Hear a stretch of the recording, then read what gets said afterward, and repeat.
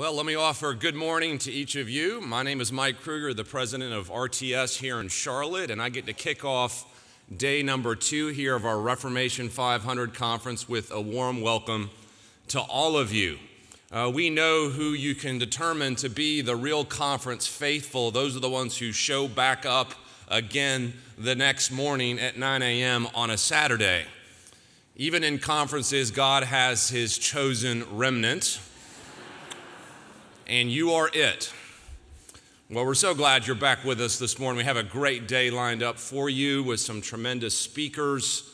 I get to introduce our very first one this morning, Dr. James Anderson, who's the Associate Professor of Theology and Philosophy at RTS Charlotte. In fact, as you'll discover, if you haven't really noticed yet in your materials, that all the plenary speakers for the conference this weekend are all systematic theology professors at RTS in some capacity. In fact, I'm the only exception to that. They kindly grandfathered in a New Testament professor, but the rest of them are ST professors, and of course, James is no exception to that. I met Dr. Anderson for the first time in Edinburgh, Scotland in 1999.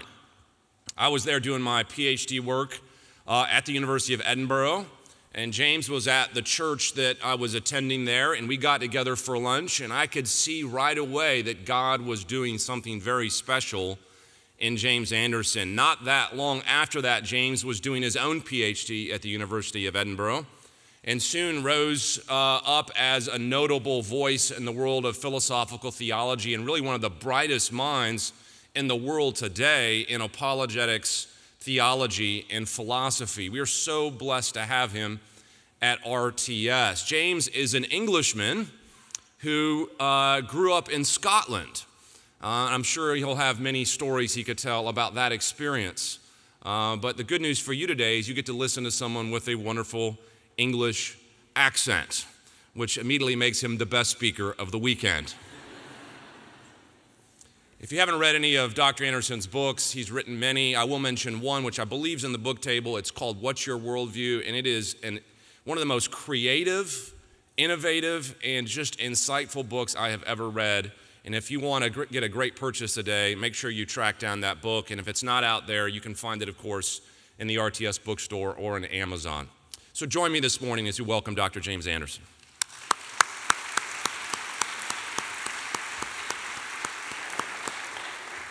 Well, good morning, everyone. It is great to be here. It is a real privilege and a pleasure to be able to contribute something to this conference, which already I've been greatly blessed by the 2 presentations that we had last night.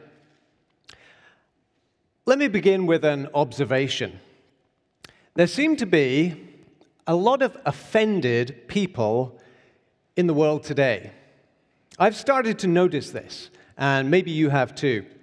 There are a lot of offended people who take offense at a lot of things, and they want you to know it.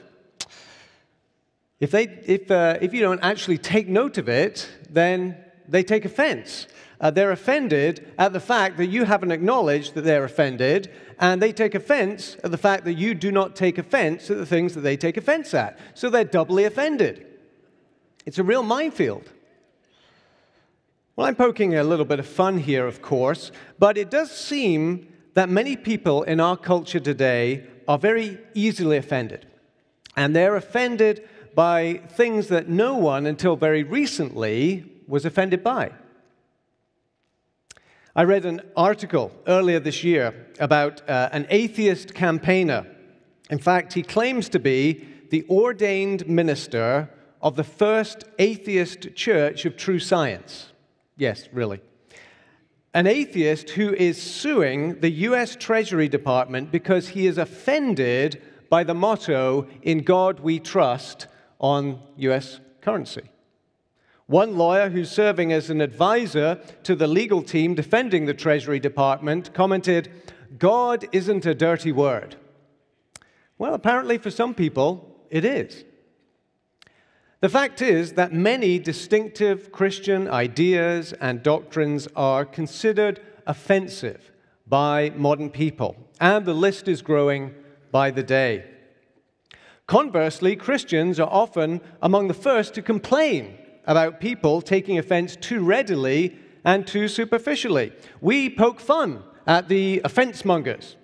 I've just done it.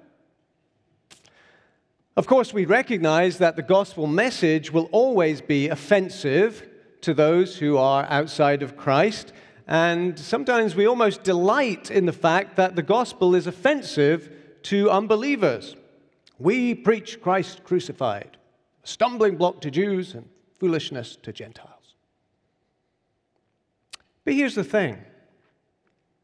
I wonder whether we evangelicals have ourselves lost sight of the offensiveness of the gospel, specifically the offensiveness of the divine grace that is offered to sinners, such as we are, in the gospel. I wonder whether we have become too accustomed to grace.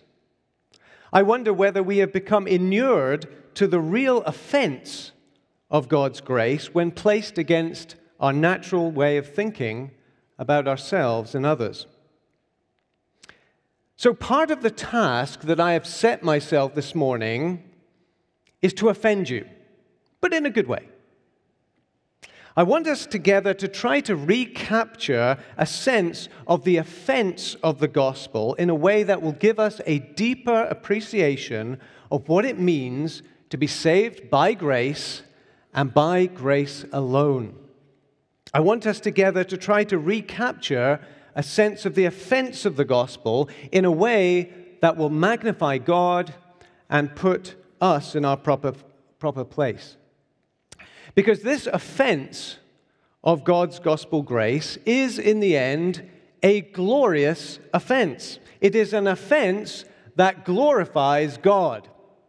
Now, I know that sounds a bit strange, paradoxical even, but bear with me.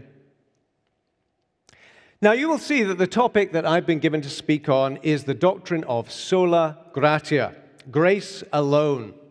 And the subtitle that I submitted is The Glorious Offense of God's Gospel Grace. Well, before I start to unpack that, I need to define what I mean by gospel grace. This isn't just a sort of a shibboleth that I just threw in to confirm my Reformed evangelical credentials.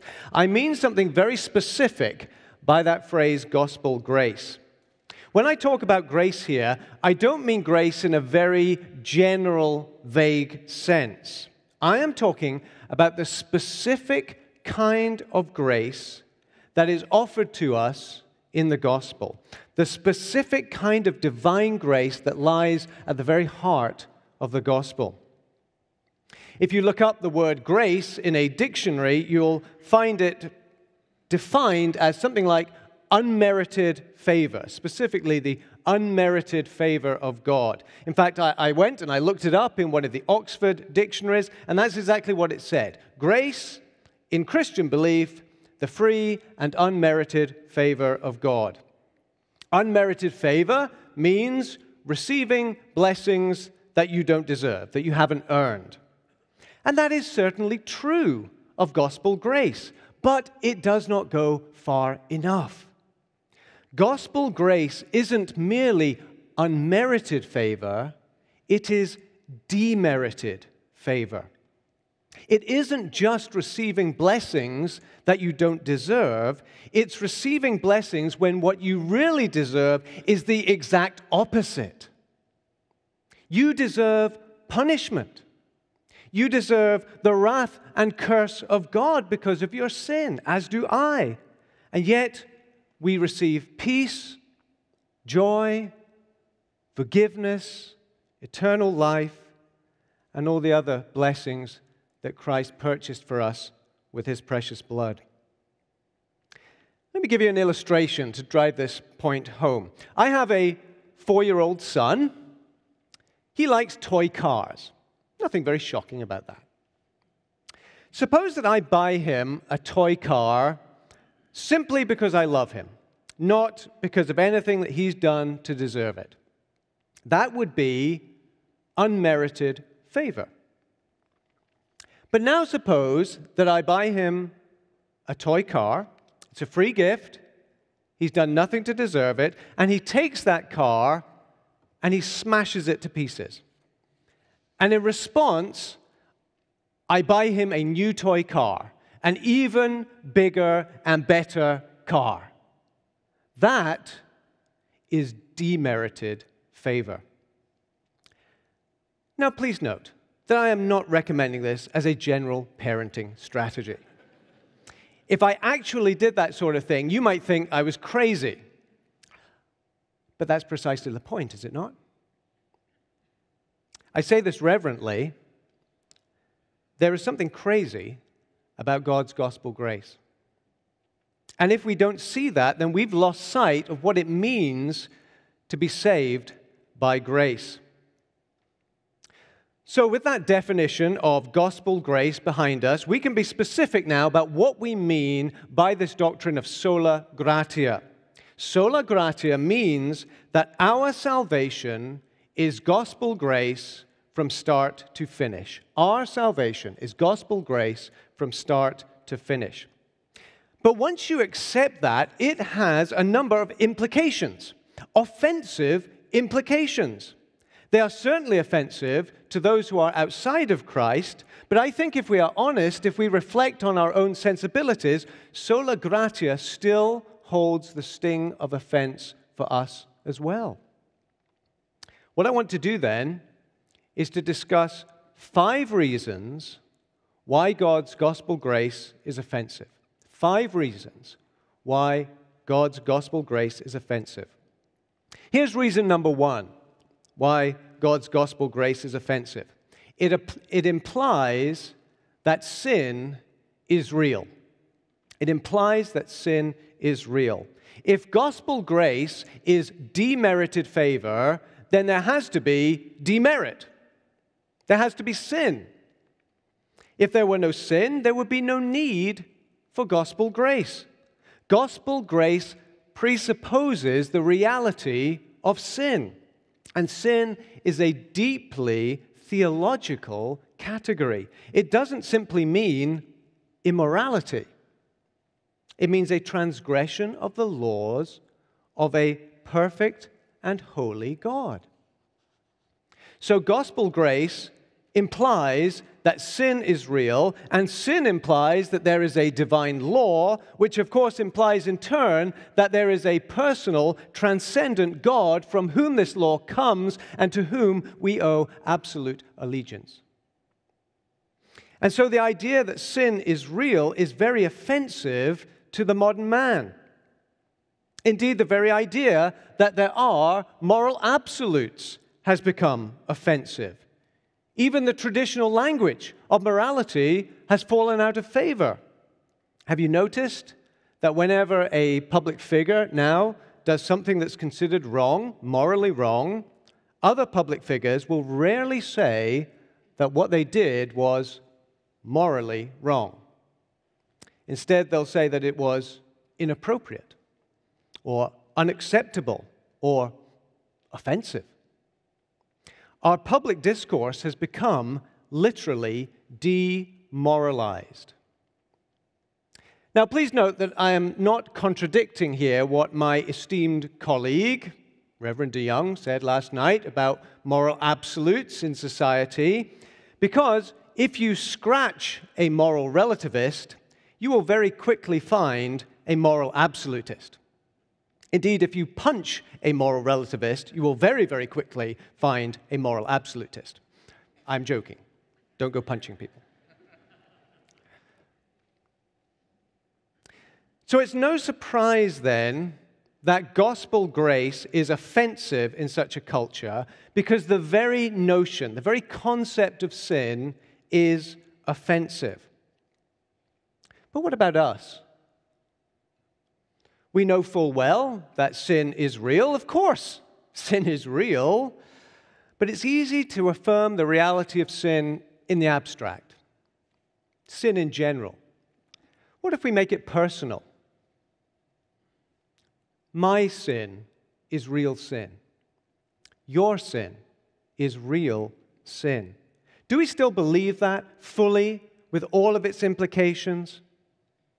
Every sin is absolutely offensive to God and contrary to the nature of God. I wonder, do we recognize that our sins, even now, are absolutely offensive to God?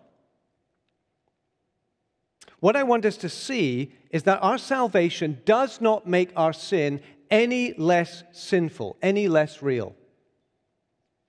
Yes, we are saved by grace. Yes, we are justified by faith. Yes, we are counted righteous in Christ. Yes, we are being increasingly conformed to the likeness of Christ. But none of that reduces what the Puritans called the exceeding sinfulness of sin. Your salvation does not make your sin or my sin any less sinful. The gospel does not downgrade sin. In fact, to downgrade sin is to downgrade the gospel. Here's the sober truth of the matter. If we have peace with God, if we have fellowship with God, it is only because every moment of every day our sins are covered by the blood of Jesus. They are still there. They are still real, but praise God, they are covered. They are covered by the atoning blood of Christ. And that is the only thing right now that is keeping you and me from utter destruction and a hellish eternity. And it always will be. Here's reason number 2 why God's gospel grace is offensive. It implies that apart from Christ, we are totally depraved and spiritually dead. It implies that apart from Christ, we are totally depraved and spiritually dead. Now, total depravity is one of those terms that very often misunderstood.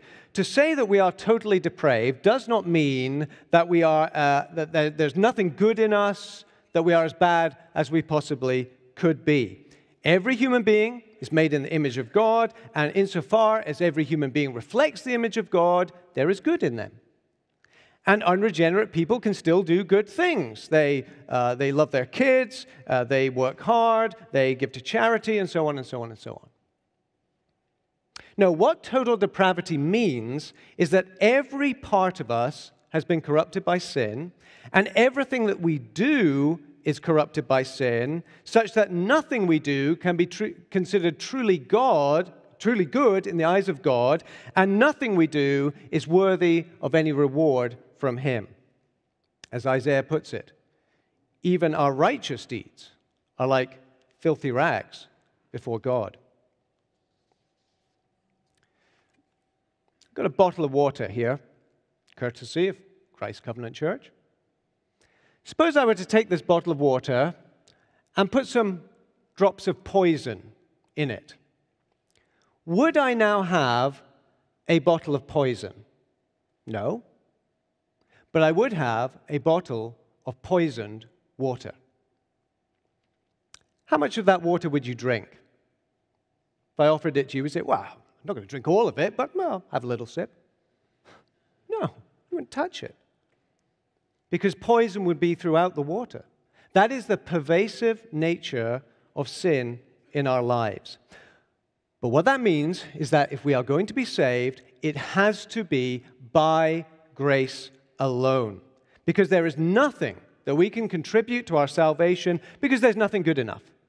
Everything that we do is stained by sin.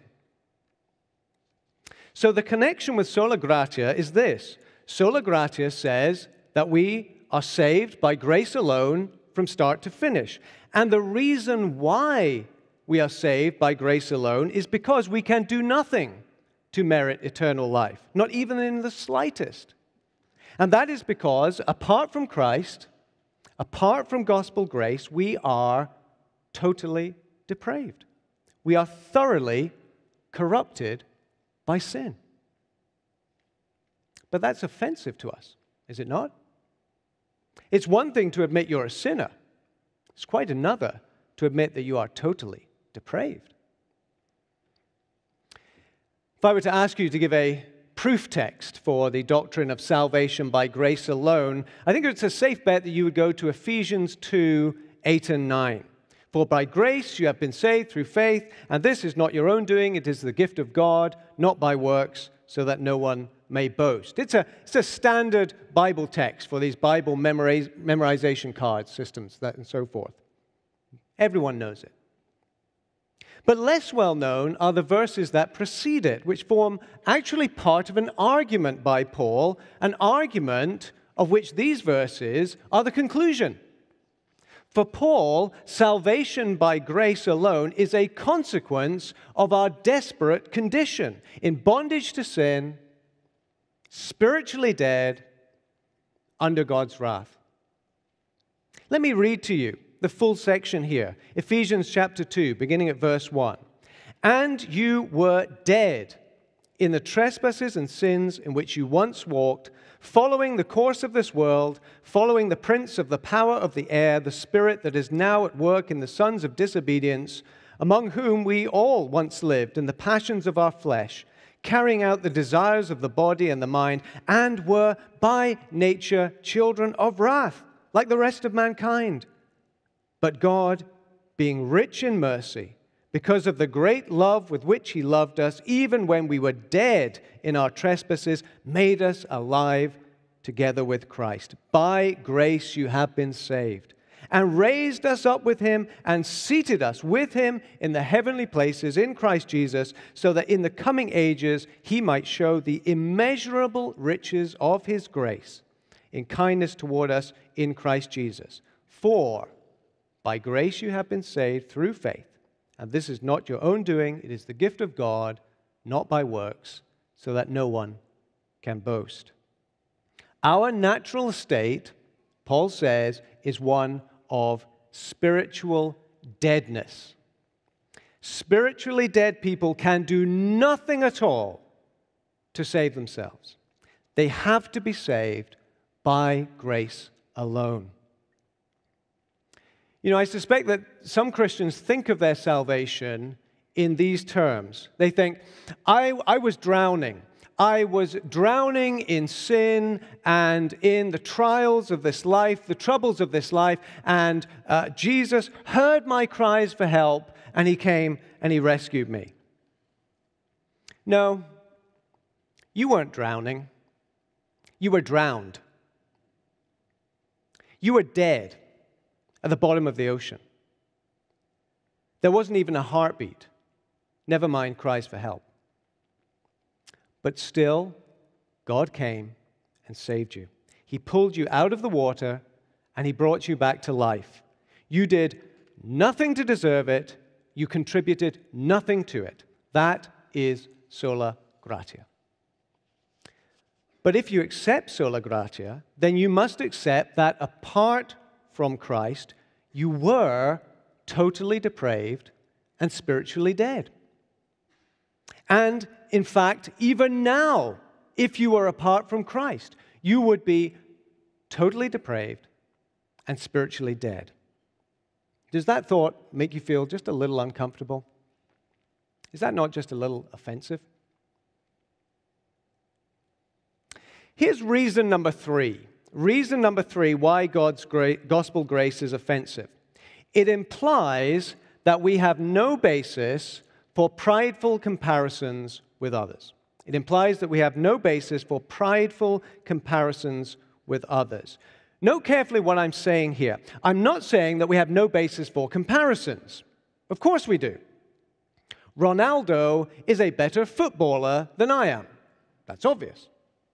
Bono is a better singer than I am. That's a no-brainer. Keith Getty is a better hymn writer than I am. I mean, how many of my hymns do you sing at your churches? No, my point here is that if Sola Gratia is true, then I have no basis for taking pride in my accomplishments and in my spiritual state when compared with others. You see, what I am today is a combination of two things: total depravity and divine grace. That's what I am. I'm a combination of total depravity and divine grace. Now, which of those two things am I going to take pride in? Total depravity? I don't think so. Divine grace? No, I can't boast about that either. And what is true of me is just as true of you. What you are today is a combination of two things: total depravity and divine grace. Apart from Christ, you and I are no better than anyone else. Because, as we've just considered, apart from Christ, we are all totally depraved and spiritually dead. Apart from Christ, we are spiritual corpses. And a corpse is a corpse. Deadness don't come in degrees. You can't go down to the morgue and pull out the bodies and say, so which of these guys do you think is the least dead? Gospel grace is the great leveler. It puts us all on the same level ground with no place for boasting. You know, Jesus told a parable that makes a number of points, I think, but one of the things that it does is it underscores the offense of God's gospel grace. It's the parable of the laborers in the vineyard in Matthew 20. Please, if you have a Bible, look it up and read along with me. And while you do that, just remember, as we were reminded last night, what a privilege it is that you're able to do that. That you can just open up your Bible in your native language and read God's word and understand it. Matthew chapter 20, reading from verse 1, the parable of the laborers in the vineyard.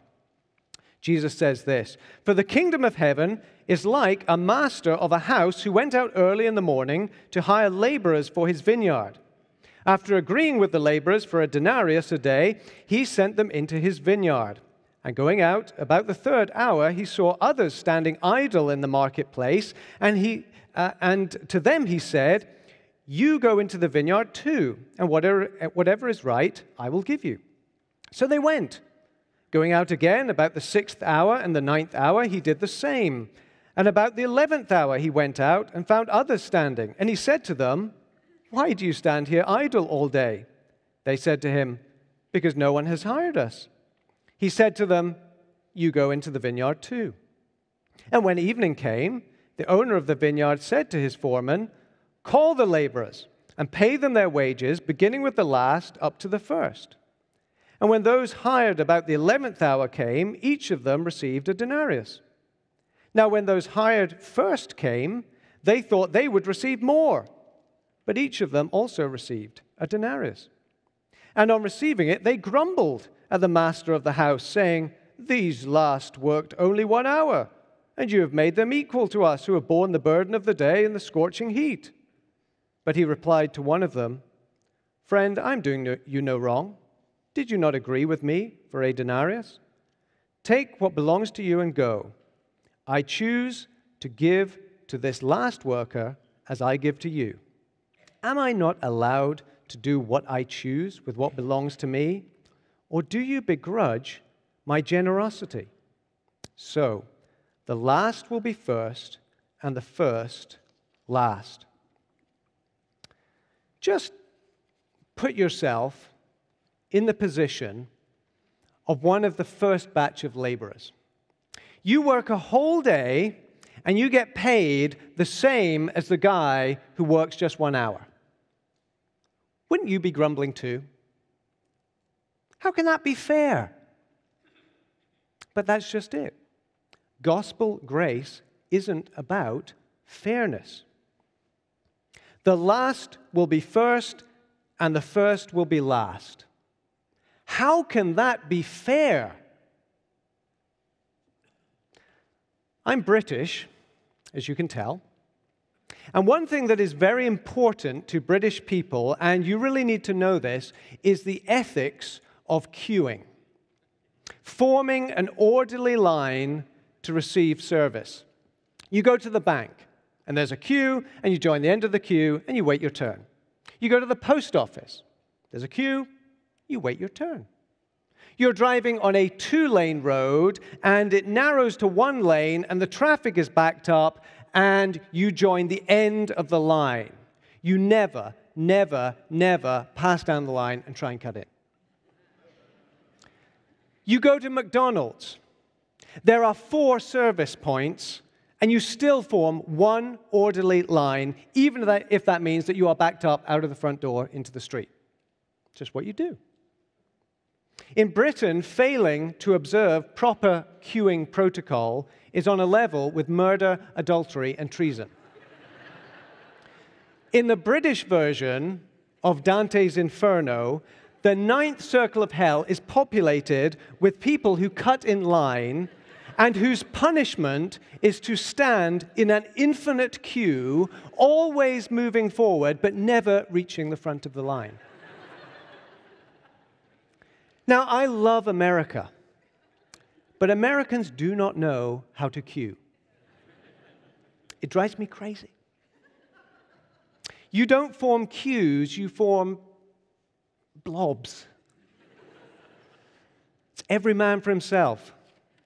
Now, why are queues so important to Brits? Because they ensure that people are treated fairly. The first will be first, and the last will be last. Anything else is just offensive.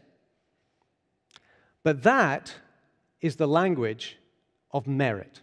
That is the language of getting what you deserve, getting what you are owed. That is not the way of salvation through Jesus. That is not the way of gospel grace. The last will be first, and the first last. Gospel grace is the great leveler. It leaves no place for pride or boasting in what we have or what we are able to do, and that just goes against the grain of our natural inclinations. We want to be treated fairly, but thank God, He doesn't treat us that way. Reason number 4. Here's reason number 4 why God's gospel grace is offensive. It implies that utterly wicked people can be saved. It implies that utterly wicked people can be saved. Do you believe that utterly wicked people can be saved? Oh, yes, of course we do. We all accept this in principle. But do we really take it to heart? Do we live as though we believe it? One of my favorite hymns, or one of my favorite lines in all hymnody, comes from the 2nd verse of To God Be the Glory. You know it well.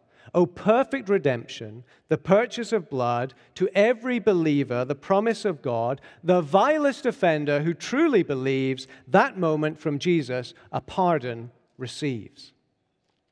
The vilest offender who truly believes. Really? Not the vile offender, not the viler offender, no, the vilest offender. That's pretty vile. By definition, you can't get more viler than vilest. Just try this exercise for a moment. Think of the vilest person that you can. Go ahead, I'll wait. I guarantee you that you can actually imagine someone more vile than the person that you are now thinking about. Guarantee it. But God's gospel grace means that the most wicked, evil, depraved person that you could imagine could be forgiven and receive eternal life. I'm not sure how ready we are to accept that. A few months ago, I came across a news report of a horrific case of child abuse. I will spare you the details, of course, except to say that it was perpetrated by a priest and the father of the child was actively complicit in the abuse. As I read the report, I felt sick to my stomach. I felt angry. I was enraged. If ever there was a case for calling down curses from heaven, this was it. But here's the thing. The man who committed those unspeakable acts is still alive. As far as I know, he's alive right now. In principle, he could, by the grace of God, repent and be saved. Indeed, he could do that and die the very same day and be with Jesus forever. I have to ask myself, if I died and went to heaven and saw that man there and knew who he was and what he had done, what would I think? What would I feel? I worry that I would be angry. I worry that I would grumble. Surely some mistake has been made. How did this guy get in here? I'm not sure that I am fully reconciled to the implications of God's gospel grace. Now, of course, there are cases in the Bible of wicked people who are saved. Nebuchadnezzar, Zacchaeus, the thief on the cross, Saul of Tarsus. But I do wonder if we have somewhat sanitized these conversions. I sometimes find myself thinking of the thief on the cross as a pathetic but also almost heroic figure. He wasn't. He was a murderous brigand. He was the kind of guy that if you saw him hanging around your neighborhood, you'd call the police, and if you heard that he'd been arrested and locked up for life, you'd think, good. The Apostle Paul, before his conversion, was a vile offender in the sight of God. He wrote to Timothy that he was once a blasphemer and a persecutor and a violent man. He described himself as the chief of sinners. He hunted down Christians with the express hope of having them executed as heretics. Isn't that what the Islamic State has been doing to Christians? God's gospel grace means that utterly wicked people can be saved. It has happened, and it will continue to happen. They will have their slates wiped clean, and they will enter paradise. Meanwhile, some of the nice, respectable people in our neighborhoods and offices and gyms and coffee shops will be lost forever because they never turned to Christ. Isn't that offensive? Here's reason number 5. Reason number 5 why God's gospel grace is offensive. It implies that sinners can be changed by God. It implies that sinners can be changed by God. Now, you may say, what is offensive about that? Isn't that what everyone wants? Well, we've already seen that Sola Gratia implies that sin is real, that we are really sinners, and that in itself is offensive to the natural man. What is more, it implies that we are so steeped in sin that we can do nothing to save ourselves. We can do nothing to atone for our sins. We can do nothing to change our sinful nature. And yet, God still holds us morally responsible for our sin. Now, that is really offensive to the natural man. But just when we say, these sinful thoughts and words and actions of mine, they're part of my nature. I was born this way. There's nothing I can do to change, and it's not fair to require me to change. Just when we say that, God says, you must change, and you can change, but only I can do it. Only I can change you, and I will do it. I'm sure you are well aware that one of the arguments for the normalization of same-sex relationships has been the born this way argument. I was born this way. It's part of who I am. It's part of my identity. I can't change, and I won't change, and no one should expect me to change. I was born this way, and everyone else has to accommodate that. The born this way argument probably reached its peak when it became a song by Lady Gaga and an anthem for the LGBT movement. And make no mistake, it has a powerful emotional force. But the born this way argument collides head-on with God's gospel grace. Just consider these words from 1 Corinthians chapter 6, verses 9 and 10. Or do you not know that the unrighteous will not inherit the kingdom of God? Do not be deceived. Neither the sexually immoral, nor idolaters, nor adulterers, nor men who practice homosexuality, nor thieves, nor the greedy, nor drunkards, nor revilers, nor swindlers will inherit the kingdom of God.